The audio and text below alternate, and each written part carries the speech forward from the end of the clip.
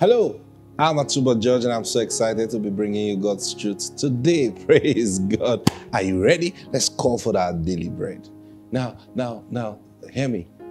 We can so believe God to supply your daily bread, and it's going to be big enough for your whole environment. Praise God. Yeah. So when we talk about daily bread, don't just be thinking, give me food. Oh God, if I can just get food too. You know, it means everything I need to be happy today, I receive it. Praise God. Now that's what it means. Whatever is going to give me joy today. You know, your daily bread could be the ticket money that you need to travel.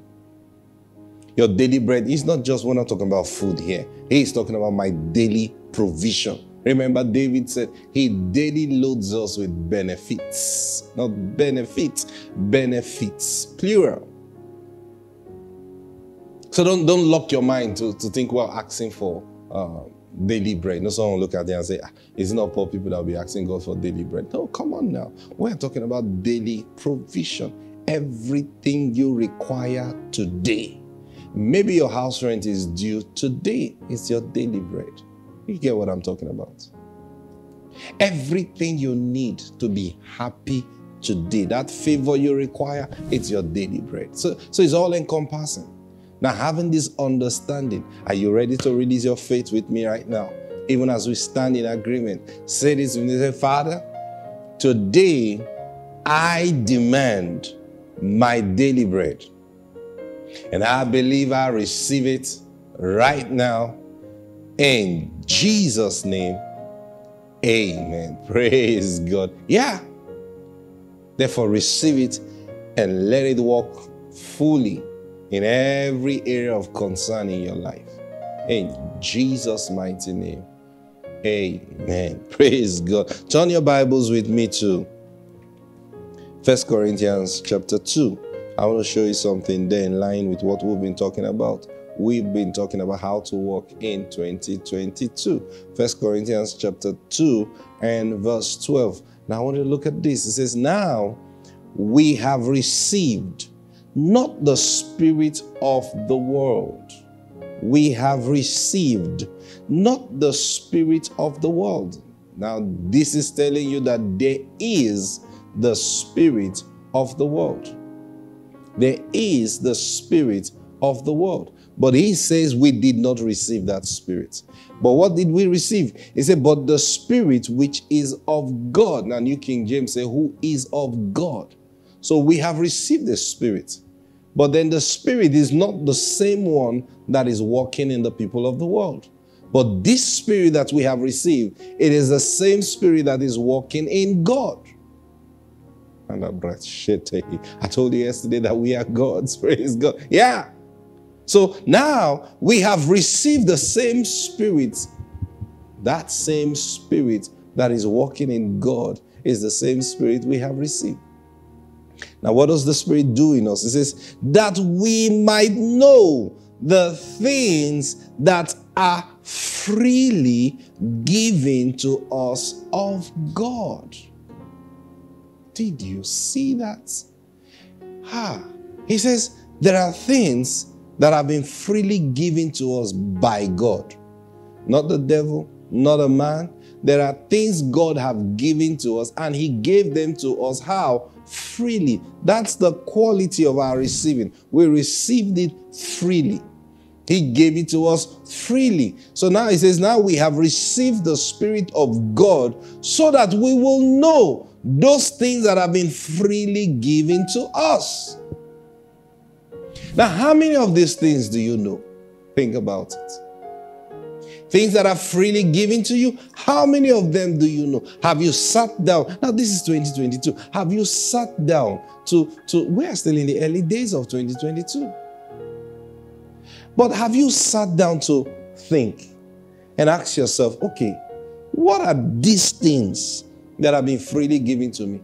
He says, I have received the Spirit of God so that I will know. He didn't say I already know. He says, so that I will know. Okay, so now what do? If I believe this statement that he made here, that I have received a spirit so that I might know. Okay, now I want to know. So what? I begin to fellowship with the Holy Spirit. And say, Lord, talk to me about these three things. I want to know them.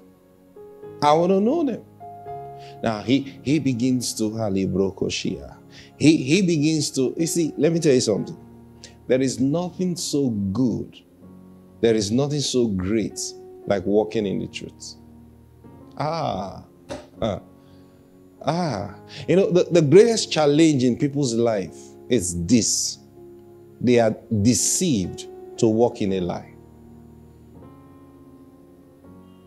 And the greatest benefits you can do for yourself, and the greatest blessing that God can give to you, is to cause you to walk in the truth. I'm telling you the truth. Now, listen. When you walk in a lie, so terrible, so terrible. When you walk in a lie, you are walking in the ways of death. Remember what the scripture says? There is a way that seems right to a man, but the end thereof are the ways of death. See? Now, that way that seems right to a man is a way of the is a lying way, or is that man have chosen to walk in a lie. Now, the moment you choose to walk in a lie, every result you get from that way that you have chosen leads to death. It leads to death. But now when you walk in the truth, now what does it mean walking a lie, walking in the truth? Am I saying, you know, sometimes like, what does walking a lie mean? Well, it means if you're the one that did something in the acts, agree that you're the one that did it. So they now know that you're telling the truth. That's not just what we're talking about. To walk in a lie is this. To walk in a path that God didn't ordain for you. That's what it means to walk in a lie.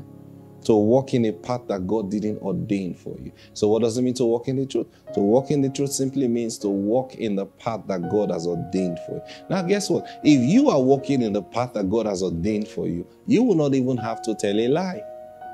See? You will not have to tell a lie. Because all things you need and all things given to you, they are yours. And you keep building and building and building. You will not have to come back to repair what you built. But when you walk in a lie, you build and build on false pretense. And then one day you now say, hey, I'm happy. Looks like I'm doing well, but there's something I wish never goes wrong. It's like, you know, you're building a house. You're building a 2-story building. And when you were working on the foundation, there was something that went wrong in the foundation. And you saw it. But you look at it and say, it means I have to go and spend money. And you know what? Let's just cover this thing and move on. And you cover it and you continue building and you continue building. Now the house may be looking nice from the top when completed.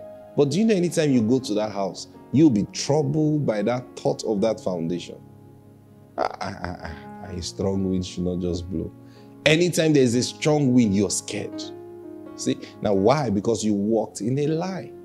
And now these things keep tormenting you. So when he talks about the things that have been freely given to us of God, he tells you that it is by the Holy Spirit that you can recognize these things. So have you paused to ask the Holy Spirit, Lord, what are these things that have been freely given to me? I want to know. I want to know. Hey, can I help you out? Now listen, divine health is a free gift. Divine health is a free gift. You know that? A good marriage is a free gift. Now, your sustenance, just like we did at the early part of this broadcast, asking God for our daily bread. You see, that daily bread is a free gift. You are not expected to work for it. You are not expected to fast and pray for it. It is God's own responsibility towards you. Anything you do to get that in terms of labor, to get that is wrong. These are things that belong to you simply because God commanded them over your life. These are things you receive because you belong to Jesus Christ. Because God is your Father.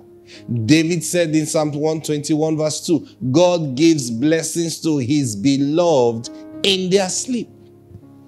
Now, he didn't say God gives blessing to everybody. He said God gives blessing to his beloved. So you've got to be his beloved.